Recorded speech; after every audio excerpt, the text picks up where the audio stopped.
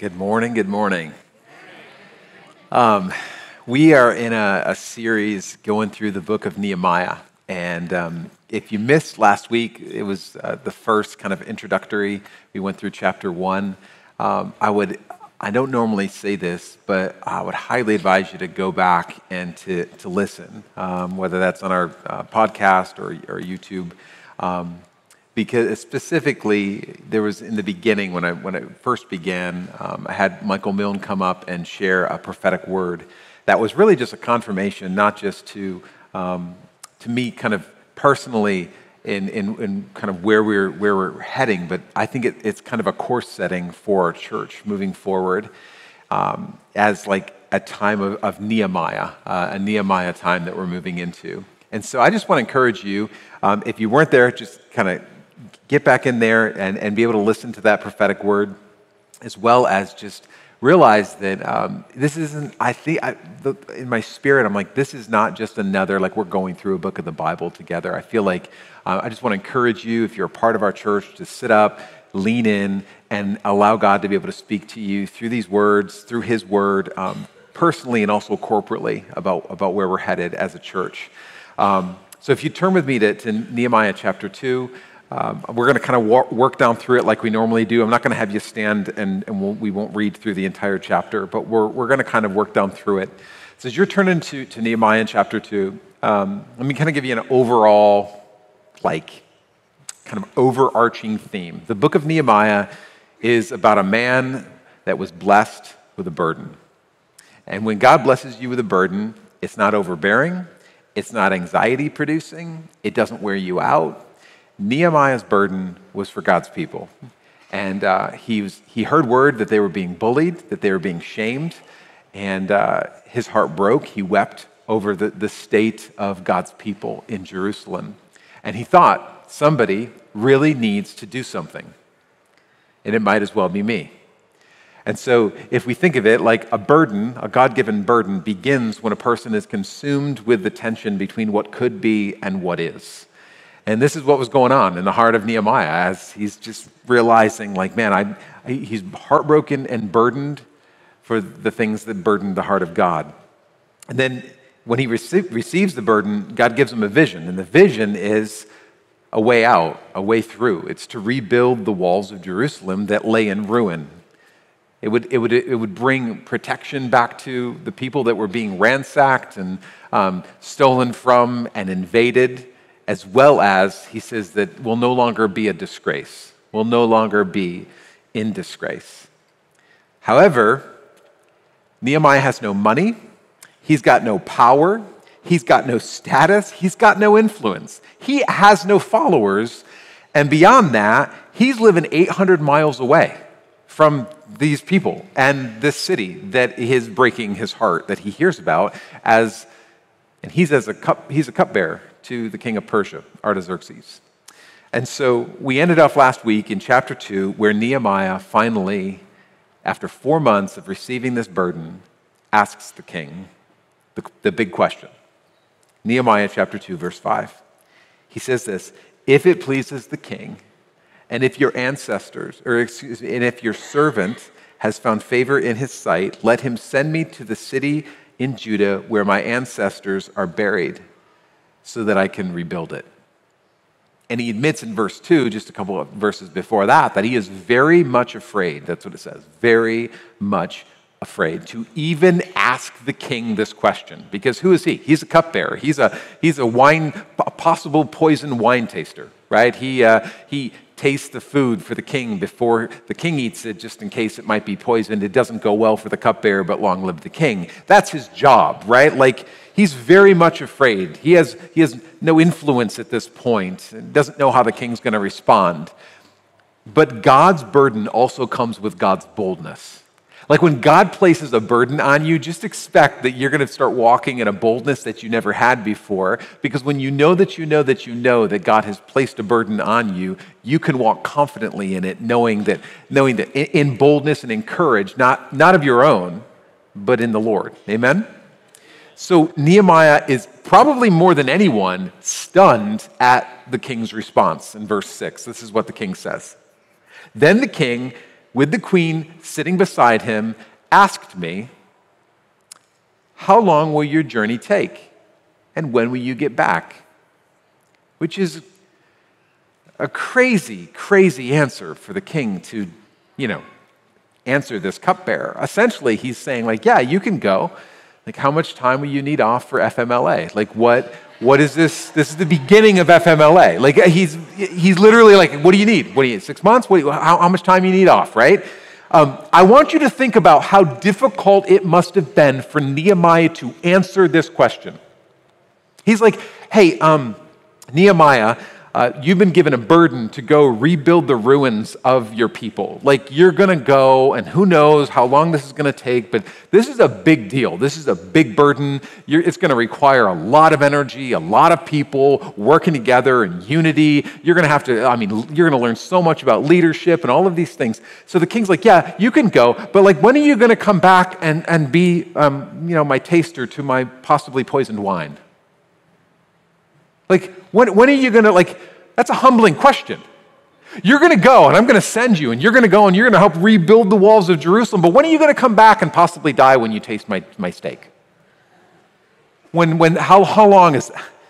You're really good at what you do. The last one only lasted a week, right?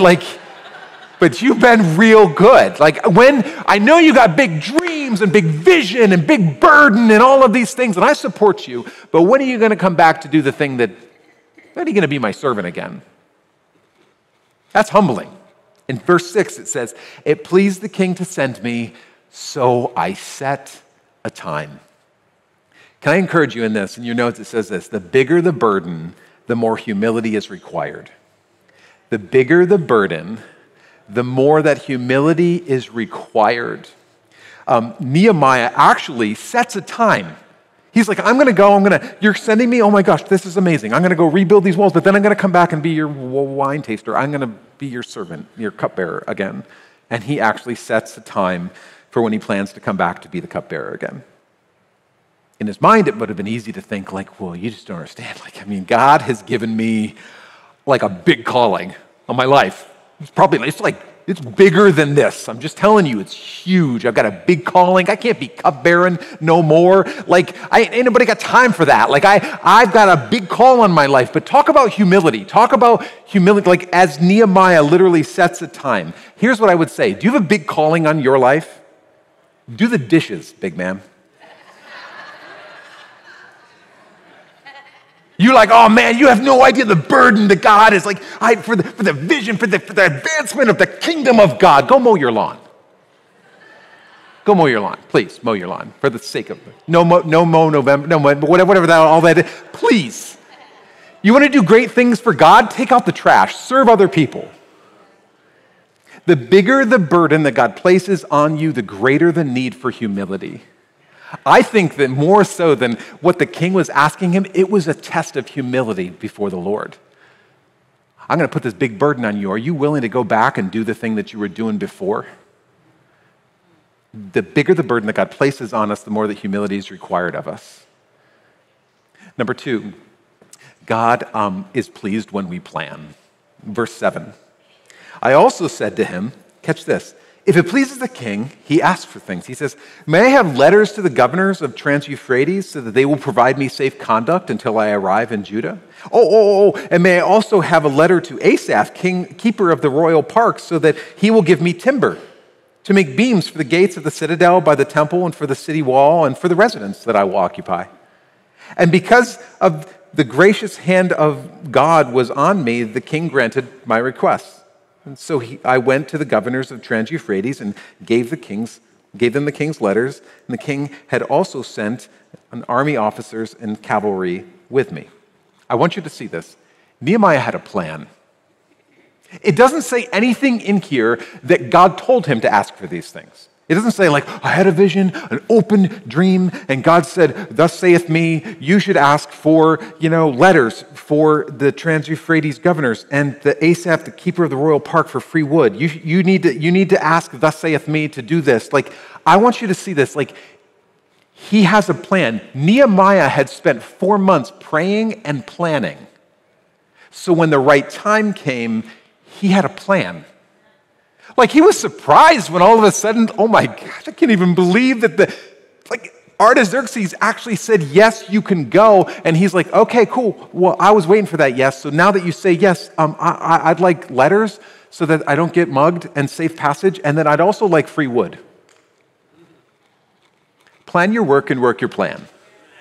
Plan your work and work your plan. Here's the reality, and this is for just, I think, the body of Christ, that God is not pleased when we expect him to spare us the pain of failure when we have not even considered the cost of success. Many times we're like, well, God, I'm just kind of going. I'm going by the Spirit. I'm just doing this thing. And God's like, I actually want you to count the cost. It says that many times throughout the Bible, like, count the cost before you begin to start the building. And so the King Artaxerxes grants his request, goes above and beyond. He's like, yeah, you can have the free wood, cool. And here's letters for safe passage. Oh, by the way, I'm also going to send some army officers with you and a cavalry. Oh, that sounds cool. Cool. Oh, yeah, I could use cavalries. Yeah, horses. I like horses. That's cool. So he gets sent out. Now, as soon as he gets sent out, in walks two characters that you will see over and over and over and over again. If you've read ahead, spoiler alert, these are characters you should probably know their names, and they've got weird names. Sanballat and Tobiah. So verse 10. When Sanballat the Horonite and Tobiah the Ammonite official heard about this, they were, catch these words, very much disturbed that someone had come to promote the welfare of the Israelites. So Nehemiah barely begins his assignment. I mean, like he's like, I don't know, whatever you do with horses. And like, and then they start going. They literally start moving. And all of a sudden, Sanballat and Tobiah, they hear about this and they are greatly disturbed. He's barely started and he faces his first opposition. And this is the reality, when you begin to move forward in God's calling, don't be surprised when you have opponents that you never had before. They didn't even know who this Jew named Nehemiah was. He's compared to the king. Who cares? Nobody cares about that. Whatever. Nehemiah never knew about Sanballat and Tobiah, who these guys were. But all of a sudden, now that Nehemiah has now stepped into his calling, he's now a target. And it says, I think these words are interesting, it says that they were greatly, very much disturbed. What are they disturbed about? What are they so upset about? It says, because someone had come to promote the welfare of the Israelites. In other words, they're upset that somebody was doing something. Yeah, somebody should do something. Somebody ought to do something. And as soon as somebody does something, all of a sudden, you have enemies that you never thought that you would have. Nehemiah was coming to help bring freedom, to help bring hope to people, and it greatly disturbed these two yahoos. Did you know that you can be doing the right thing, catch this, and have haters rise up to convince you that it's the wrong thing? This happens to us today. Our world is completely upside down. Our world says that right is wrong and wrong is right. And so you're trying to live right before God, and the world will try to tell you that what you're doing is wrong. And so maybe this will maybe relate to you personally. So maybe like you just came to faith recently, faith in Christ. Maybe God has delivered you from something in an area of your life. You found freedom in an area of your life. You may have friends that seem to be happier when you were lost, addicted, broken, overwhelmed. In fact, you may have people in your life who are concerned or even very much disturbed at the good things that are happening in your life. Hey, we've just been talking, we're just like, I don't know, you're just going to church and stuff, and just, I don't know, you used to party, you're just not, you're kind of boring, I don't know, we're very much concerned. We're greatly concerned about you. When you walk by faith, you will usually collide with Sanballats and Tobias. This is in the natural. In the spiritual, the devil hates it when you move in on his territory. I mean, Nehemiah was doing everything. He was just keeping his nose. He was doing everything. He's just living his life, doing his things. All of a sudden now he starts living on mission. He starts moving towards Jerusalem, and all of a sudden everything just starts breaking loose, right? The devil really hates it when you start taking back territory that he put a claim on. He doesn't own it, and he actually doesn't have a stake in that territory, but all of a sudden now, you want to greatly disturb the enemy? Well, just start taking back territory, because he's happiest when you're ashamed and bullied and addicted and broken and isolated and overwhelmed. That's where he wants to keep you. And if he gets very much disturbed when you begin disturbing the status quo. And this is what happens with Nehemiah. Like opposition, maybe someone here needs to hear this. Opposition doesn't necessarily mean that you're outside of God's will. Sometimes it actually is an indicator that you're in the very center of it. And this is what's going on in Nehemiah's life. Like it reinforces okay, wow, I'm a target all of a sudden now. All I'm doing is trying to bring hope and freedom to God's people, and why is this wrong? It's very much disturbing. Verse 11, it says, I went to Jerusalem, and after staying there 3 days, so Nehemiah gets to Jerusalem, and he literally tells no one about his burden, about his vision, about his plan, nothing. And for 3 days, he does nothing. Nothing, at least, that he writes down. And then he begins to do something in verse 12. I set out during the night with a few others. I had not told anyone what my God had put in my heart to do for Jerusalem. And there were no mounts, there were no horses, right, with me, except the one that I was riding on. So he goes out alone at night to inspect the walls. But I want you to see this. He's not just inspecting walls. He's becoming acquainted with the ruins that he's called to rebuild. So he goes around, and you can read on your own, he goes around, he touches the ruins. He walks on the rubble. He actually touches where the gates were, but they're long gone because they've been burned with fire. He becomes acquainted with the ruins that are all around him. In your notes, it says this, that successful rebuilders, whether you are rebuilding ruins or relationships, are willing to confront themselves with the brutal facts. He sees all of it. Alone. It's not a publicity stunt. He's walking the walls. He's seeing the rubble. He's seeing the weeds that have long grown up in the disrepair all around the city. He walks in it. He has to get off his horse because things have collapsed so much that he has to walk this thing out by himself. A good leader has to get the right information to make good decisions. Even good leaders make bad decisions with wrong information. And so he knows, I got to walk this thing myself. I've heard news. People have told me about it. In fact, I can stand back from afar and see what's going on, but I want to walk it. I want to feel it. I want to touch it. I want to see it.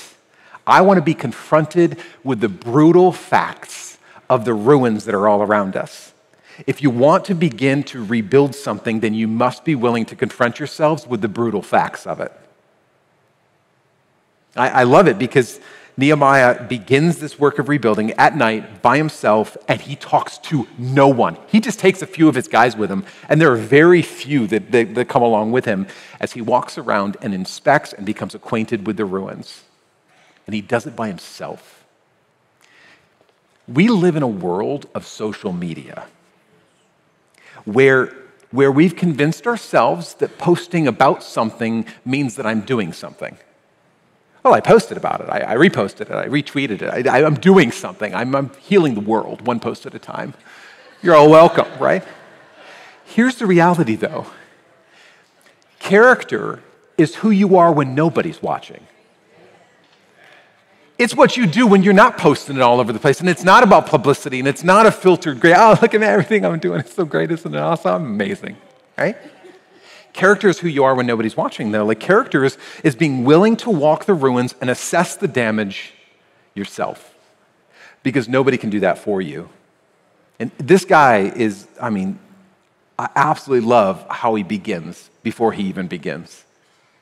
And even I think this is a Christian thing that modern day Christians use a lot, about open doors, right? Like open doors and closed doors. Like, I don't know, I'm just waiting for an open door. If it's a closed door, keep it closed. But if God opens up a door, then I'll walk through it, but I'm not looking for a door. But if there's a door, but it's a locked door, but it's a double, sometimes a swinging door. Like all these doors, we're very much into doors. Closed doors, shut doors, open doors, wedged open doors. Do I kick the door open? Do I walk through it? Is it a close? Is it a half close? When do I do what? All these things, we're very, very concerned about doors. As if doors show up out of nowhere, like portals just appear. We're like, oh, been waiting for this door, right? I've been praying about a door. There's the door. I can walk through this thing now. As if opportunities randomly show up. But what I've found is that opportunity doesn't usually come knocking on my door out of nowhere. More often than not, doors open when you knock on them. Opportunities come when you are looking for them. And so he literally becomes acquainted with the ruins, realizing, like, we've got to do something. I have to do something. Somebody should do something. It might as well be me. And then Nehemiah says it, and he speaks it out loud. He's walked the walls. He's seen the ruins. He's been acquainted with the problem. And in verse 17, he speaks it. He says, then I said to them, he's speaking to the people now. He says, you see the trouble that we are in. Jerusalem lies in ruins, and its gates have been burned with fire. Come, let us rebuild the wall of Jerusalem, and we will no longer be in disgrace. That's his thing. It's like, what, 3 sentences, right? This is the deal. What is he saying? The first thing he does is he poses the problem. Notice that he uses words like we and us a lot, because words have power. And rebuilders say we an awful lot. Because rebuilders know that rebuilding is a team sport, that they can't do it on their own. And so he just identifies himself with the need. He goes right in. He's 800 miles away. He was a cupbearer to the king. He was drinking wine, hoping he wasn't going to die just like a week ago. And now he's walking in and he's saying, look we need to do something. We are in ruin. We are in disgrace. Let us do something about this. Words have power. And it would do no good for Nehemiah just to start casting blame and criticism. Like, hey guys, looks like you got yourselves into quite a predicament, huh? It's a mess around here. I was in Persia, came in here, what the heck's going on? Somebody needs to do something around here. Maybe one of y'all should start rebuilding this wall and do something, you lazy bums, right? It would do no good, right? You guys are like, I don't know, I'm feeling very inspired, right? Where's the wall? Where's the wall, right? It would do no good for him to just start yelling at people and accusing them and casting blame and criticism. Instead, he identifies himself with the need. He says, we need to do something. Folks, this relates to all aspects of rebuilding something in our lives. Because unless we are willing to own our part of the problem, we will never own our part of the solution. He just says, no, we need to do something. For example, if you really want to work on rebuilding your marriage, start using the words we instead of me a whole lot more. Because not only does he identify himself with the need and say, hey, we should do something, he confronts himself and everyone else with the brutal facts of their reality. Because God won't fix what you won't face. He just speaks it right out. He essentially says, hey, everyone, hey, come on. Look at the ruins that we are walking over and walking around. We don't even have front doors on our homes. We are in trouble. This place is in ruins. We need to do something about this. In your notes, it says this: when you live in ruin, the trouble is that rubble begins to look normal. Doesn't it? When you start looking around, you're just like, I don't know, this Oh, that used to be a wall? Well, I don't know. I thought it was just kind of a rock garden. Right? Like, we just kind of walk around doing our thing because rubble begins to look normal around people that live in ruins. And this had become normal to them, like 141 years of normal to them. I mean, well, it is what it is at that point, right? I mean, like, nothing's going to change. It was there for my kids and my grandkids, and what? I mean, this is the way it's always been. Things aren't going to change. Familiarity is the enemy of change. Oh, it is what it is. What do you mean? What do you mean rebuild? This is just the way things are. Settle down there, you little whippersnapper. We tried that before. My great uncle, Roger, he built that side, but that fell over because he's not a very good mason. But familiarity is the enemy to change. Like Newton's first law of motion is true when it comes to familiarity. Newton's first law of motion is this: objects at rest tend to stay at rest unless they are acted upon by an unequal force. And when we become familiar, when something becomes normal, it is not only maintained, it is many times defended. Well, that's just how it is. What are you coming in here and changing things? Things don't need to change. They've been fine. They were good for my parents and good for their parents. And what are you coming in here saying that things need to be different? They become not only maintained, they're defended. And many times we won't actually see what needs to happen until we see it differently. Because objects at rest tend to stay at rest unless they are acted upon by an unequal force. When something is considered normal, it is maintained and defended, and it will require someone else to many times empower you to see a different perspective of it. Which is why it's good to not only have trusted friends that will tell you the truth even when you don't want to hear it, but wisdom from good counseling. Nehemiah had to travel 800 miles to give them a new perspective. 800 miles, a new guy coming in with a burden from God had to come all the way in there to tell them what they should have already seen. But many times when you have the same old perspective and it's just normal, you're looking at things that you're not seeing. You're seeing the rubble, but you don't see what it could be. You're seeing what it is. And when all you see is what it is, well, it is what it is. And he comes in to help them see things that they were just looking at. That's the beauty of this guy. I love him. Verse 17, he says, "Come, let us rebuild the wall of Jerusalem." And then he tells them why. You got to catch this. He says, and we will no longer be in disgrace. You got to catch this, because Nehemiah doesn't come in and say, "Hey guys, I'm going to try to motivate you externally. The first 100 volunteers get a free candy bar. Come on, who's going to sign up right here? We get a little sign-up list right here. It's going to be awesome. Yeah, you want a candy bar? I can see you. You look like you need a candy bar." He doesn't come in there and try to motivate them externally. He doesn't say, "Hey guys, you know what? We're going to build the greatest wall so all the other competitors' walls look like fences compared to our wall." Nobody cares about that. He literally comes in and he starts to motivate them internally by casting hope of what could be in the midst of what is. He's like, "Guys, the task is to rebuild a wall. But we're not just rebuilding a wall, we're rebuilding our lost identity." And that is something that we could all relate to. He's like, "Are you wanting to build this? It's going to look like a wall, but it is our lost identity." And then he tells them about the momentum that had already begun. Why? Because everybody loves to be on a winning team.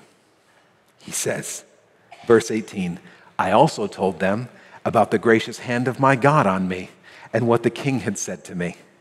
The people are both inspired and empowered by this. They're inspired by the testimony of what the king said. Are you kidding me? You asked the king that and he didn't kill you? He literally, he sent you and he gave you and free wood? We get free wood? This is, what? And they're also empowered because they realize, they are convinced that God is in it. Hey, the hand of God is definitely on this. Okay. And they replied in verse 18, let us start rebuilding. And so they began this good work. Do you realize that they have been looking at these ruins for 141 years? Nothing has changed. The ruins are still there. So why are they getting excited? What changed? What is it that shifted? Why have they gone from, well, I don't know, it is what it is, to, yeah, let's do this thing. Let's start rebuilding. Let's do this good work. I think it's because Nehemiah gave them hope to crawl out of their apathy. Listen, hope is an incredibly powerful thing. Because if you break a person's spirit, they will never dream outside of their own discouragement. No, it is what it is.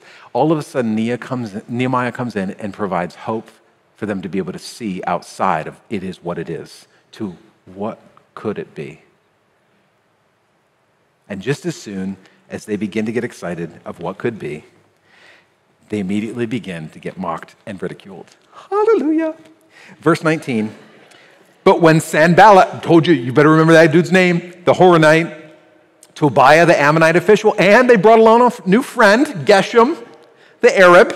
Right? It sounds like at the beginning of a joke. Anyway, Geshem, the Arab, heard about it, and they mocked and ridiculed us. Because when you are disgraced and humiliated, folks, words work just as good as actions, don't they? Words can many times paralyze you even more than actions. And it says this is what they said to him. What is this you are doing? They asked. Are you rebelling against the king? In your notes, it says this, when you engage your mission, you will enrage the enemy. And many times it will come in the form of verbal assault. We all know this, like the kids' rhyme growing up, right? Sticks and stones may break my bones, but words will never, that's a bunch of bull. We know that's a bunch of bull, right? Like, I mean, there are many times where I'm like, I wish you just punched me in the face rather than said the thing you said. Because, like, the scar heals, but the words sink in, don't they? It's a bunch of bull. Proverbs 18, verse 21 says, death and life are in the power of the tongue, and those who love it will eat its fruit. Have you ever noticed that negative words seem to appear larger and carry much more clout than positive ones? You can hear like 10 positive words. Somebody comes in like, hey, this is great, you're doing a great job, great. But that one negative one, it's like all it wants to do is just overpower the other 10. And it's the one thing you think about. It's the one thing that sticks with you. And many of us, it's like a highlight reel of negativity. Just going. We just hear those. We hear the negatives far louder than the positives. And I want you to realize this, like Nehemiah has received a God-given burden. It's not his. He's not even related. 800 miles away, God put this on him. He has experienced the favor of God. He has experienced the favor of the king. He has prayed up, and the Israelites have now literally confirmed his calling and are ready to follow him. And all of a sudden, 3 men, a vocal minority, not even involved in the rebuilding. They're not even there, like helping move things and like move rubble. They're just standing on the outside critiquing everything that's happening. 3 men that have a loud voice that would paralyze or derail the mission. And they're tempting to listen to because of the fear that they instill. What do you think you're doing? Essentially, that's what they're saying. Like, who do you think you are? What do you think you're doing here? For me, as like a church leader, you might imagine how often I would hear things like, well, people have said, I've heard, I'm not going to say I've just heard. I've gotten to the point where I'm like, who? Name them. Who is it? Who said it? Is it 1 person, 2 person, 200 people? I got to know. I got to know what we're talking about here. Well, I can't. They wouldn't. I just know. I know. Mike, you've been talking to you? Yourself? Who? I just can't. I can't tell you. Listen, here's what my point is this. I am never saying to dismiss negative feedback, because many times the best feedback you get is negative feedback. You just don't want it. You just don't like it. But there is a difference between negative feedback and gaslighting. Okay, thanks. And as a leader in your home, as a business leader, as a leader in the church, as a leader, if you are making decisions in fear or in reaction to a nameless, faceless, numberless, nebulous group of hypothetical people, you are bound to make a bad decision. Come on. So I would just say this, get to the root. Who said it? Sanballat, Tobiah, and who's Geshem? Who's this guy? I don't even know Geshem, right? Geshem the Arab? That's literally what you're known as? Like, that's so weird. But get to the root of it. It doesn't mean dismiss it. It just means, get to the root of where it's coming from, because many times just hearing a negative word can feel like it's much bigger than it actually is. And we amplify it. We give it much more airtime in our own heads than it really deserves. Number 7 is this. The last one is, a settled spirit will give you confidence to continue. This is the key, folks. A settled spirit will give you confidence to continue. There are some things that you just need to get settled. You just got to get them settled inside of you before you even start to rebuild. If you're rebuilding a relationship, you're rebuilding a marriage, whatever you're rebuilding, whatever wall God has called you to, you just got to get some things settled before you even start. Because as you look at the wall that God is calling you to, you need to realize that there will be opponents that you never had before and you least expected. There will be brutal facts that you would rather avoid, because we never like to be confronted with those. And there will be distractions that would love to unsettle your insecurities, all with the end goal of taking you off the wall before you even get started. Before you even get started, settle it with the Lord. Ask Him for a settled spirit. Before we move on, if this is reckoning with you right now, I just want to pray for you right now. If this is where you're at, I just want to encourage you to place your hand over your chest as we pray. Lord, I just pray for a settled spirit in this place. The walls that you've called us to rebuild, that area of our life that you're calling each and every individual to today, I pray that for a settled spirit, that opponents, that distractions, that all of those things would never, even the whole idea of it is what it is and it's never going to change and it's always going to be this way, will just fall to the wayside so that we could see what could be in the midst of what is. Lord, I pray for a settled spirit in this place. Lord, I pray for hope. I pray hope would just be instilled into God's people. Lord, that they would be able to see, not just look at the ruins, that they would be able to see with your eyes what it could be, not just look at what it is. And so, Lord, I just pray for courage and boldness in here. In Jesus' name we pray. Amen, amen, amen. Why don't you stand with me?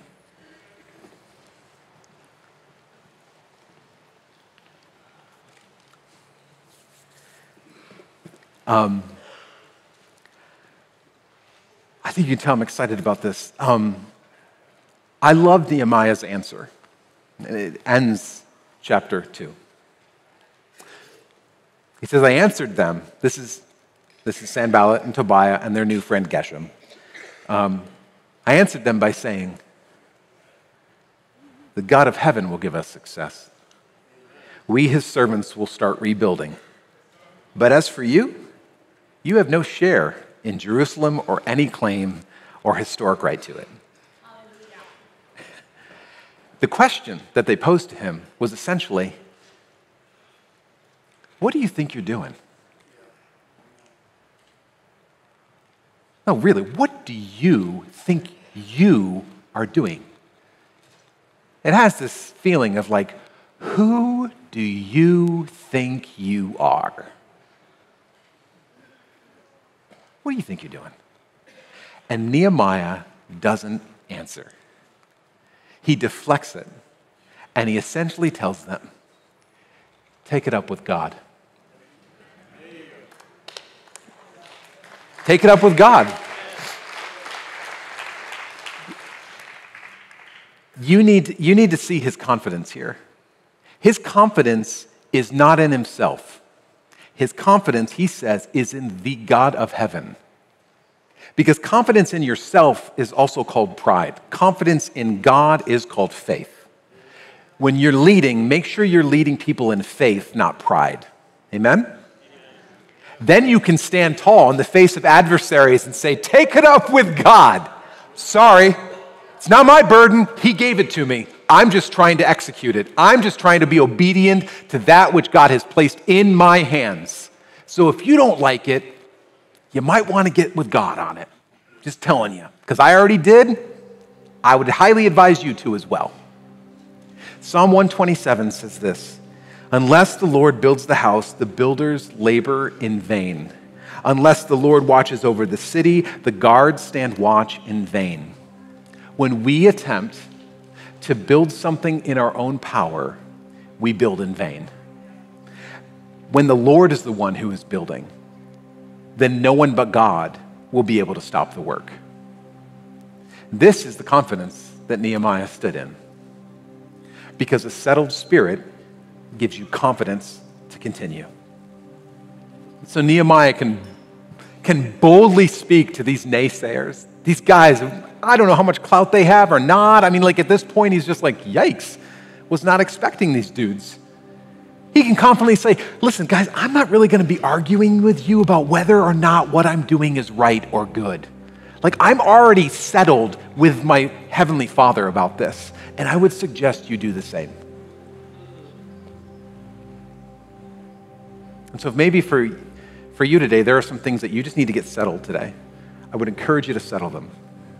To ask God for a settled spirit. To say, God, over anything, Lord, I pray you would just make this settled in me. And it's not just an emotional decision I'm going to make and then walk out the door and leave it here. But Lord, I pray you would settle something on the inside of me. The wall that you've placed me on, I'm doing a good work and I can't come down from it. And I won't allow distractions or naysayers or opponents or even my own feelings to draw me away from it. Because this isn't an emotional decision that I'm making today. This isn't something that's going to last a day or a week. Like, I'm making a decision to do it because somebody should do something, and it might as well be me. And so I say it out loud today, and I won't be distracted from it. Lord, I thank you for the calling that you've placed on each and every single one of us in the spheres of influence that you've placed each of us in. For some of it's in our families and our marriages. For some of it's in the church. For some of it's in the workplace, as we're nurses, as we're accountants, as we're caregivers, as whatever this looks like. Lord, I pray that we would just settle some things in our own spirit. Have your way in us, Lord, as we seek to honor you, knowing that it's you that placed us here. May we stay on the wall that you've placed before us and not come down for anything. In Jesus' name, let's worship together.